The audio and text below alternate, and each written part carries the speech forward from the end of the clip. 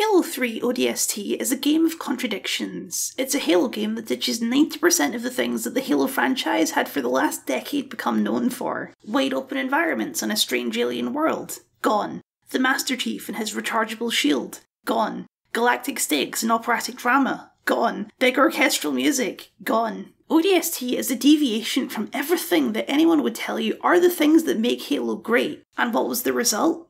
The best game in the entire series. ODST was made towards the end of Bungie's tenure as the creators of Halo, and while Reach was to be their big send-off, ODST is something entirely different and experimental, using the relative obscurity and creative freedom that a spin-off provides to take the franchise in a direction contrary to what a proper sequel needs to. A sequel needs to capture the same spirit as what came before, a spin-off just has to be roughly connected to the original. ODST is still a branch that would be followed, but not by Halo. Instead, in ODST we can see the beginning of Bungie's path after Halo. The beginnings of Destiny and the strange limited open world design that has defined Bungie for this last decade. ODST is the grandfather of Destiny, much more than any other Halo game. In case it wasn't clear yet, ODST is my favourite Halo game, and, point of fact, one of my favourite games of all time. It just has this vibe that, no, I refuse. Once again, I am truly nostalgia brainwormed when it comes to this game, to the point where I find it way too easy to gloss over this game's flaws, which I know it does have. But we're at the point now where this game isn't just an important part of my childhood, but an important part of my identity as a kid. I love this game so much that this isn't even the first time I'm making this video. This is a remake of an old video I did to fit better within this whole retrospective series that I'm doing. But I will try. I can only promise to try and stay rational here.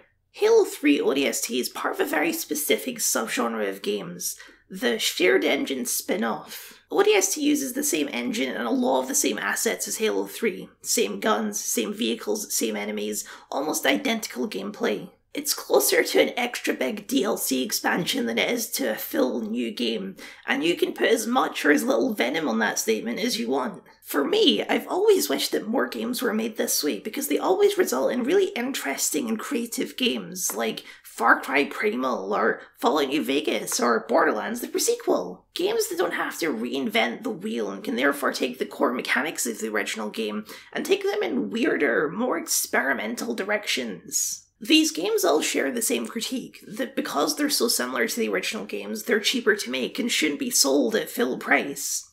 This is a critique that views these games as products and not as art. An argument that becomes less and less relevant as we get further away from the original launch day and the price becomes less and less relevant. For what it's worth, the developers would agree that the game was overpriced. They had originally intended to sell it at half the price of a normal game, but then Microsoft pushed them to sell it as a full price game, much to their annoyance. But 14 years later, when you can get the entire game for $5 as DLC for another game, I think that marketing lens is much less valid.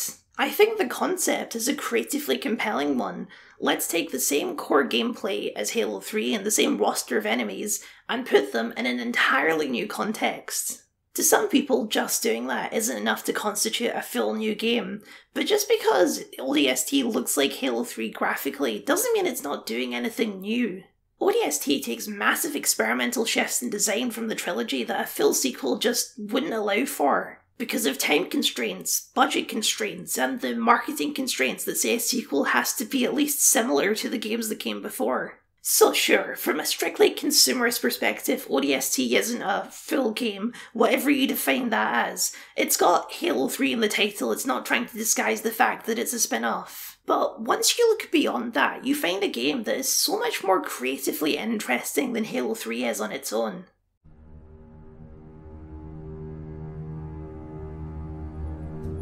The Navy put up a good fight. Of course they did. It's Earth.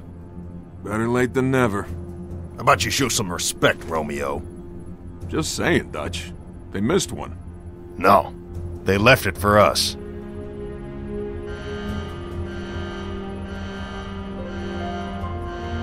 You know the music. Time to dance. Despite being called Halo 3 ODST, the game actually takes place during the events of Halo 2, during the Covenant's invasion of Mombasa. While the Chief is tearing up the streets, a team of Orbital Drop Shock Troopers, or ODSTs, are planning an infiltration mission on the carrier hovering over the city. ODSTs are a kind of special forces in Halo, first introduced in Halo 2. They're tougher than your average Marine and enter into the fight by deploying in these drop pods that launch them immediately into the fight, but they're not super soldiers, which is one of the biggest mechanical and tonal differences between ODST and the rest of the series. The ODSTs are very, very human in comparison to Master Chief, and that is something the game highlights immediately. Especially since, for some reason, this game is a secret reunion of beloved sci-fi western Firefly with 3 of the main cast as part of the squad, and their banter is so natural. The squad are built on the archetypes you'd expect, the typical 5-man band approach, which is a trope, but also generally the best way to structure a team of heroes. We've got the leader, Edward Buck, as portrayed by Nathan Fillion, doing his usual Nathan Fillion thing. Did I do something wrong? Because the only thing I regret about you and me, not knowing you were a spook when we first met. I would have been a lot less charming. Our big guy is Dutch, as played by Adam Baldwin, and he forms a comedy double act with the smart guy, Mickey, as played by Alan Tudyk, rounding out our Firefly reunion. My vote, hold up, wait for backup.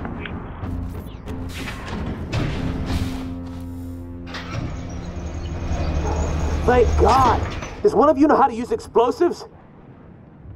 Your vote? Just got overruled. Oh. Then we have our Lancer, Romeo, the back-talking sniper, as voiced by, oh hey look, it's Nolan North again. But this time, he's doing a black guy impression. What the hell am I supposed to do with this inside a Covenant ship? I have nothing else to say about that, it's just a bit weird, isn't it? And finally, there's the Rookie, your player character, a silent, nameless protagonist in a way that not even Master Chief is. But it's a little more complicated than just being a faceless avatar, which we'll get into later. Wake up, Buttercup. Relax, Rookie, he don't mean nothing. Besides, now's one of those times. Pays to be the strong, silent type. For this mission, the squad are to be put under the command of Veronica Dare, an operative for the Office of Naval Intelligence, or ONI. Basically the space CIA, who also happens to be a former romantic partner of Buck. I'll pass on that dance, but you can show me where to sit. Already, this is about 10 times as much character stuff and interconnected dynamics than the trilogy ever tried. This is part of the game's more human framework. These guys aren't the Greek hero that is Master Chief. They're just soldiers. They bicker, they joke, and they look out for each other in a dangerous place. This also transitions into one of the most iconic openings in the series, dropping your pod in real time, first passing by the wreckage of the Navy, then through the cloud layer to the ship and the city below. During the drop, Dare changes the trajectory of your squad, way off course of the target, but she has a mission of her own. However, just at that moment, the cruiser makes the jump to slip space, sending out an EMP blast that scatters the squad across the city and knocks the Rookie out cold for most of the day. The rest of the game plays out with Rookie exploring the war-torn streets hunting for clues as to what happened to the squad. As he finds these clues, we switch to one of the squad members and play through the events of the day from their perspective. It's a really interesting framing device, and I've never seen another shooter attempt something quite like it. The story is Rookie's, you're tied to his perspective, but with these missions you uncover parts of the mystery at the same time he does. And there is a genuinely interesting mystery to uncover, another rarity for an FPS, and not something Halo has ever attempted before. Following along with the franchise, the setup is also a massive break in the formula. The game is essentially a limited open world game with linear missions within it. The framework of both the original game and especially the port to the Master Chief Collection kind of disguises that by classing Mombasa streets as a mission alongside the rest of the missions. But in reality, the stormy streets of Mombasa are more of a hub world than an actual mission. There is a linear order to things and the game points you that way, but you can actually collect the clues and play the missions in any order if you really want to. This is pretty much exactly the same as the patrol areas that Destiny is built around, wide open spaces that you can access linear missions within, along with some secrets to find. And of course, the thing that has become Bungie's crown jewel, absolutely incredible art direction and environmental storytelling. Ready yourselves, we're in for a tough fight. Over there, take cover. Keep the pack together.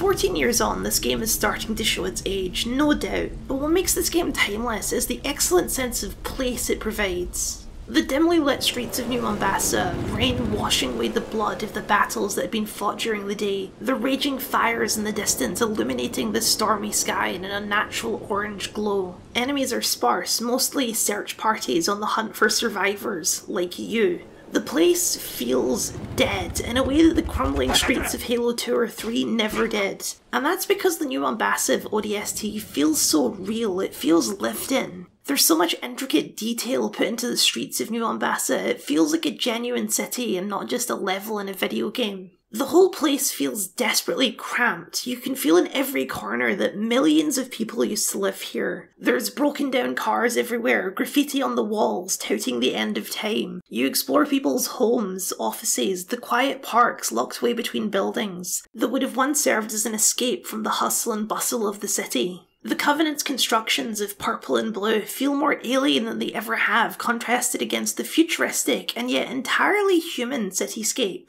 The Covenant themselves feel more dangerous than ever before. The brutes tower over the human architecture, they tower over you. The grunts, tiny cannon fodder since the first game, seem a lot scarier when they're the same size as you. The primary driver of all this is simple. The game wants you to feel alone, in a very genuine, darkly beautiful way. All of the Halo games are beautiful, but ODST is beautiful in a very different way. It's not pretty visuals of completely alien terrains, it's the melancholy emptiness of the mundane and familiar. A space-age police car is still just a police car. Someone, some random average person, worked these streets, and now they're nowhere to be seen. The streets of New Mombasa are soul-crushingly human in a way Halo has never been before. Halo is ultimately a very silly sci-fi setting with a whole lot of weird sci-fi nonsense, but ODST makes it feel so much more real. Yes, this is a crazy universe with ancient aliens and super soldiers and big rings that can destroy all life in the universe and a crazy alien cult that wants to do that because they're crazy, but it's got real people in it too.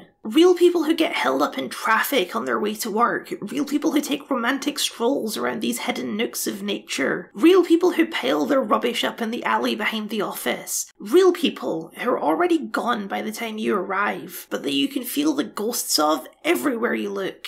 This is all perfectly enhanced by the game's score. It's got a completely different sound from every other game in the series, with a soft, jazzy rhythm that plays as you explore the city. It's the perfect vibe. It evokes the feeling of a jazz bar at closing time. You were waiting for a girl there, but she never came, probably never had any intention of showing up in the first place. You should have left hours ago, but the rain is pouring outside and the beer's on tap. The performer did his set for the day, now he's just kinda freestyling it in the corner as the last customers trickle out for the night. It's the kind of vibe that should be completely out of place in a big action FPS game, but it works flawlessly. It perfectly enhances the game world and the overarching feeling of loneliness and melancholy.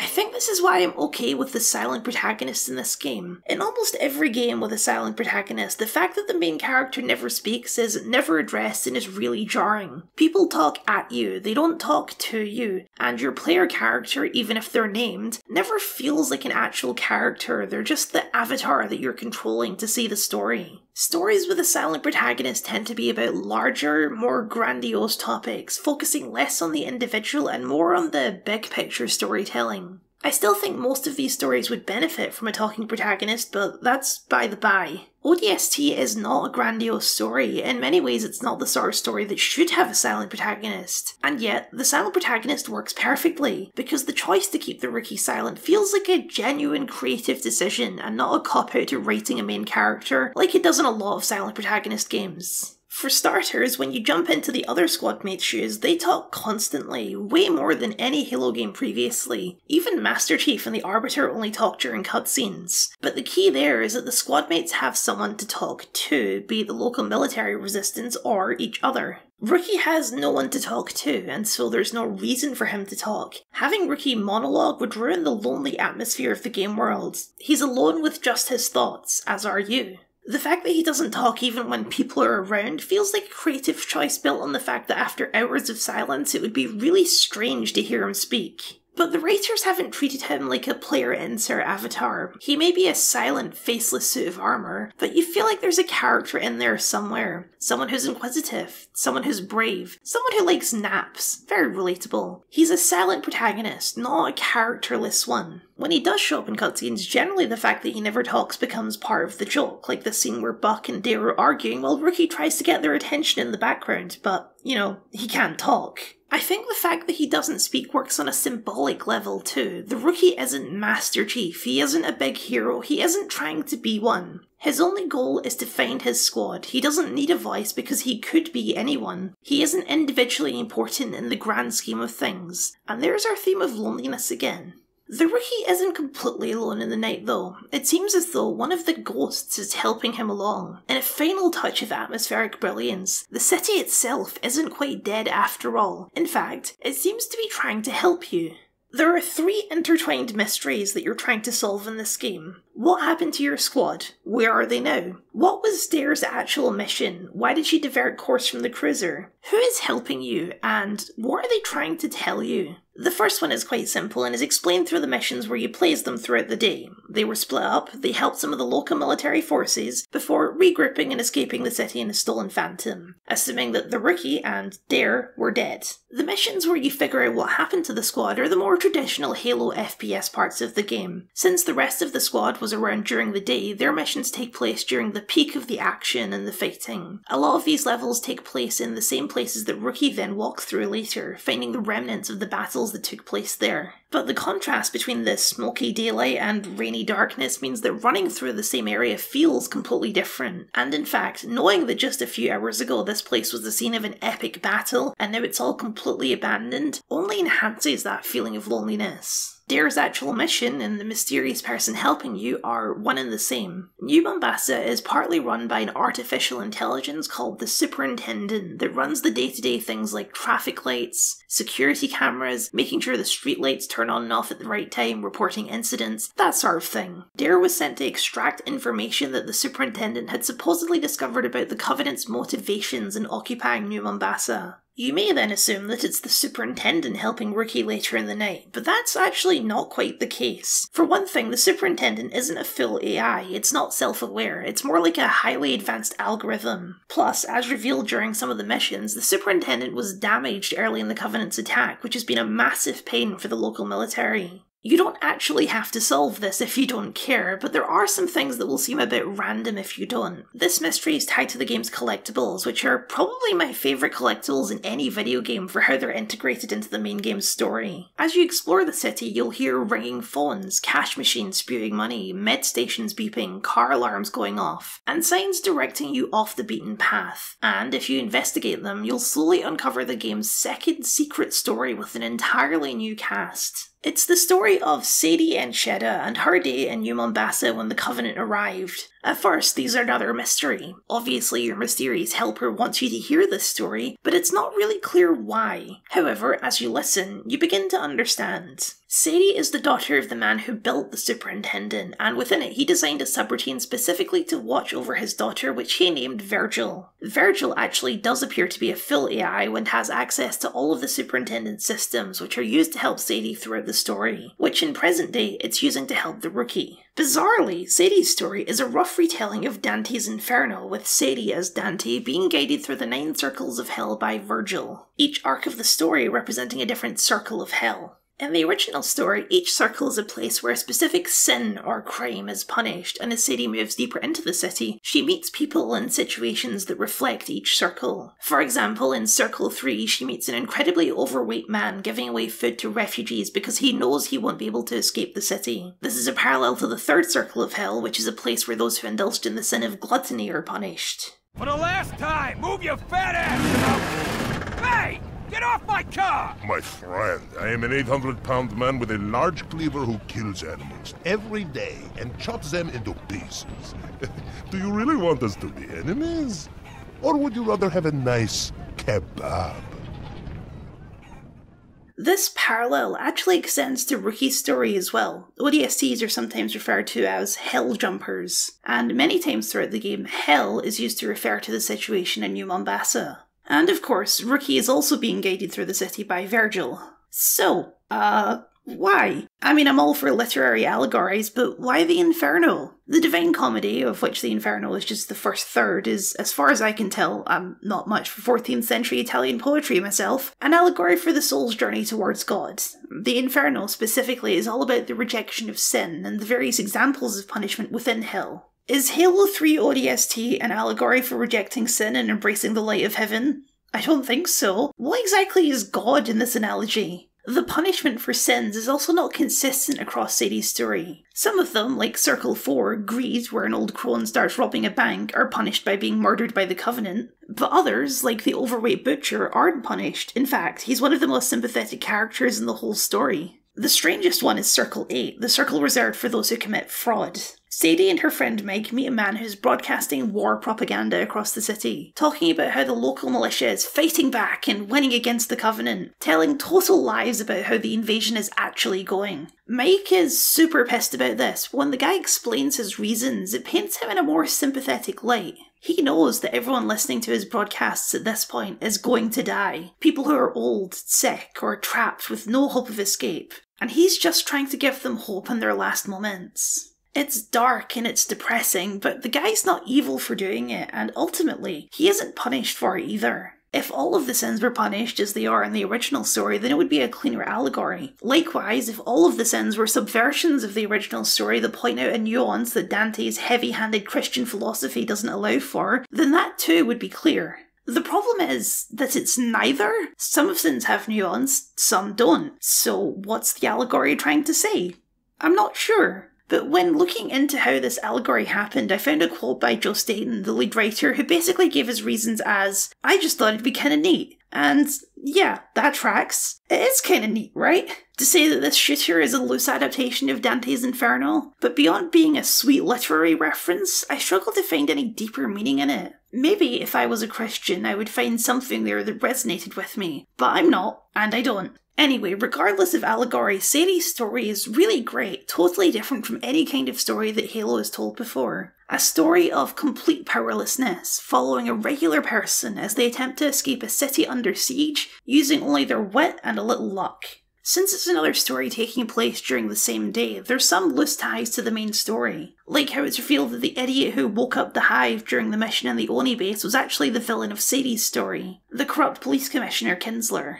References to Sadie's story can be found all around the city. You can find set pieces referred to in it, just as you can find the same battlegrounds your squad mates were in. It's just really cool. It's what makes this game stand out even among similar story-heavy FPS games. Everything feels so interconnected, like a tangled web you can map if you're looking hard enough, just like the city itself. Another part of the story is that when Virgil and the Superintendent were damaged in the attack, a group of Covenant aliens seemingly tried to repair it. These new aliens are called Engineers, or Huragok. The Engineers are basically living computers, and unlike the other Covenant species, they're non-hostile towards the player. They're support, they provide shields for the Covenant. It's explained that they're basically a slave race of the Covenant, exploited for their intelligence by having explosives strapped around them. Apparently they were originally planned to be in Halo 1, but were cut because they couldn't get them to work properly. Their design is great, more alien than any of the humanoid Covenant, more like an animal than a person, but weirdly cute almost when you see them up close. During the attack, 7 engineers defected from the Covenant and tried to fix the Superintendent, knowing that it held information that could help them defeat the Covenant.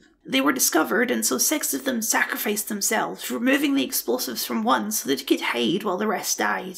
During the repair process, this final engineer accidentally merged with the AI Virgil, and began helping Sadie in the same way that Virgil had been, and later, helping you. You don't need to know all of this for the game's story, but it adds so much if you take the time to investigate. Especially since if you do, and a little touch that I love, some scenes change if you know more information.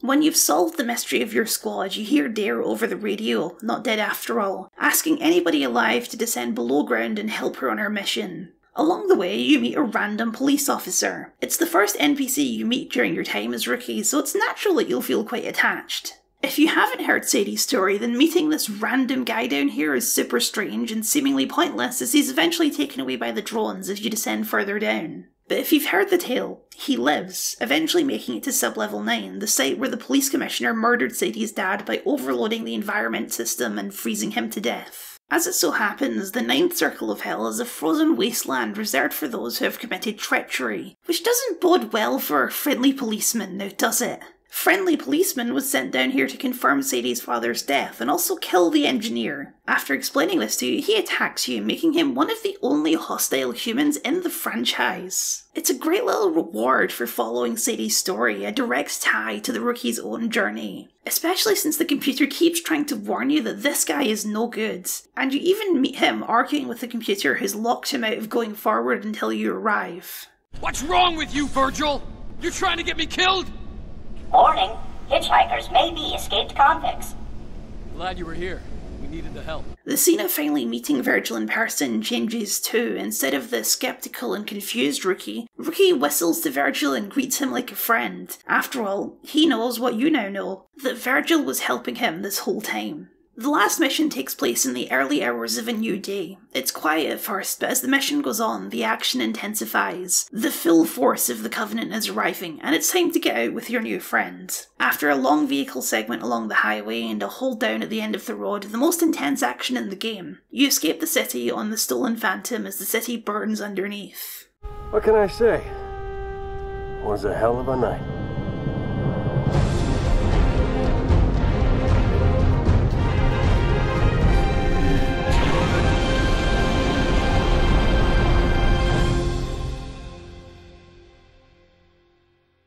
But there's one final reveal, one that isn't too hard to guess, but it's a nice connection. The secret that Virgil found, the thing that the Covenant are after, is of course the portal to the Ark buried beneath the city. And good old Sergeant Johnson comes in to have a chat about it. Good. Don't worry. I know what the alien's like.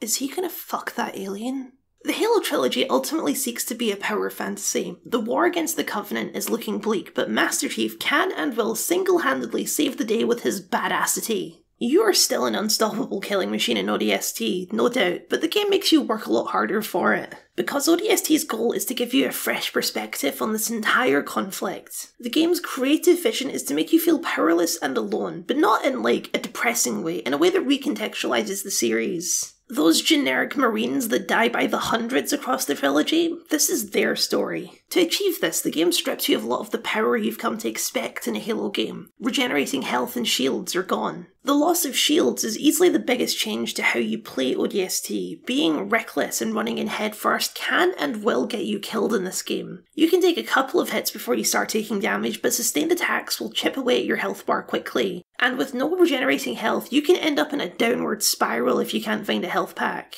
If you're coming straight from Halo 3, there's actually a bit of an adjustment period required to realise how frail you are compared to that game, and how much more carefully you have to play. Every bullet you take matters in ODST in a way it just doesn't in any other Halo game.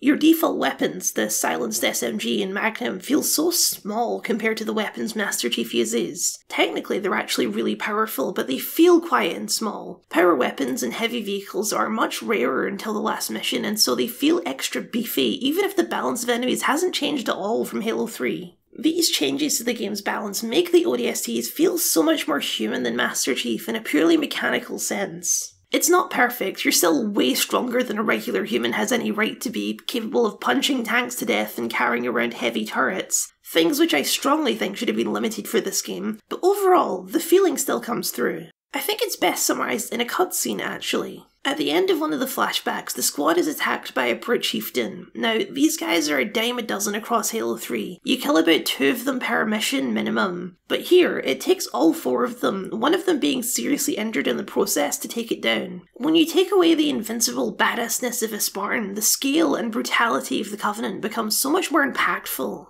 There's one gameplay element which I both love and hate, and that's the visor. The visor is your replacement for the flashlight, a sort of faux night vision. It's extraordinarily useful, it highlights enemies, even invisible enemies, as well as the collectibles. During Rookie's parts of the game, there's basically no reason to ever turn it off, except for the fact that it covers all of the amazing art in a neon green filter. So you can turn it off, but at that point you're just making the game harder for yourself just to see prettier colours. These game rebalances aren't really what makes this game so bold compared to the rest of the franchise. What makes it bold is the change in scope and design priorities. The game's intense focus on the city of New Mombasa in all aspects. Halo had become known for its exotic locales, wide open ice canyons, ancient alien megastructures, massive multi-leveled outdoor environments. ODST is so tight by comparison, even the levels which give you a tank are really compact. You're supposed to feel trapped in the city, the massive towers and labyrinthine streets boxing you in like a rat in a maze. In fact, the most open level in the game, Uplift Reserve, is literally a zoo, boxed in on all sides with you looking for an exit. The game's level design has more in common with Arkham City than it does with other Halo games, but the condensed streets and smaller environments allow for the details to take centre stage in a way they never have in previous Halo games. Every time I play this game I notice new tiny details. These bodies of elites you find playing as Buck, when you come back later as Rookie they've been moved and piled up in the corner, barricaded away. There's actually several dead elites you can find around the map. Not a single living elite, but just ominous foreshadowing for the events of Halo 2. In one of the hidden away courtyards you can find an empty drop pod and on your own piece together that based on the location it's probably Mickey's. When playing through the squad missions, sometimes screens will glitch and flash a bunch of cryptic stuff. But if you finish the story, you can clearly see that it's Virgil trying to tell the squad what their real mission is. Sometimes when the visor is active, you can see strange glowing symbols on the walls, often next to dead elites, which the wiki tells me is engineer writing. These are never explained as far as I can tell, but I love the implication that it was the engineers who piled up those bodies, leaving notes of mourning that only they can see. In that same engineer writing, you can often see the symbol for the superintendent among the other alien symbols. These engineers are being forced to fight against you, but between themselves, they know that the superintendent is one of their own and they're trying to help you in whatever limited way they can. Like the caches of weapons that unlock as you find the audio logs that are also full of this engineer writing. The implication being that they've been sneaking off to gather some equipment for you. Due to the events of Sadie's story, Virgil doesn't trust cops, lad, shown when he's blocking the traitor cop in the tunnels towards the end of the game, but also during the Oni base mission when he won't allow the police officer to activate the detonator. Come on, Super, unlock the keypad! Keep it clean, respect public property. The interconnected storytelling is so compelling, even on multiple replays as you catch more and more connections between the various threads of the plot. The legacy of ODST is an interesting one. It's certainly remembered fondly, especially the soundtrack, but Halo has never really tried anything like it again. The characters have gone on, Buck appears again in Halo 5 now as a Spartan, and the rest of the squad are dealt with in a book, where they kill off my precious boy in a book! How dare, quite frankly.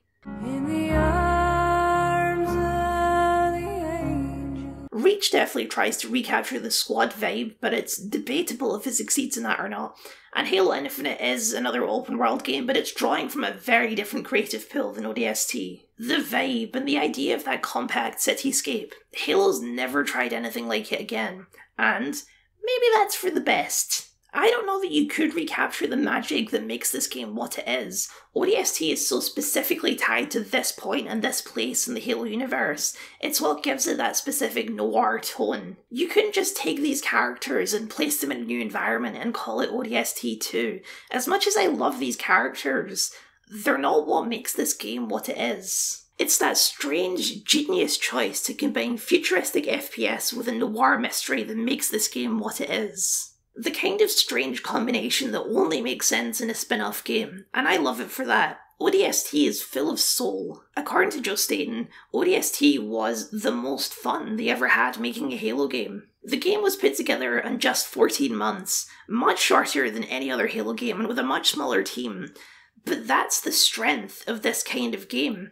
With the foundations already in place, creativity reigns supreme. So I don't necessarily want ODST 2, but I do want more games that are made like it. The AAA industry is in a bit of a crisis right now, and I think games like ODST could be the answer. Halo 3 is a fantastic game and a perfect end to that trilogy, but Halo 3 ODST is a masterpiece all on its own, and there's nothing else quite like it.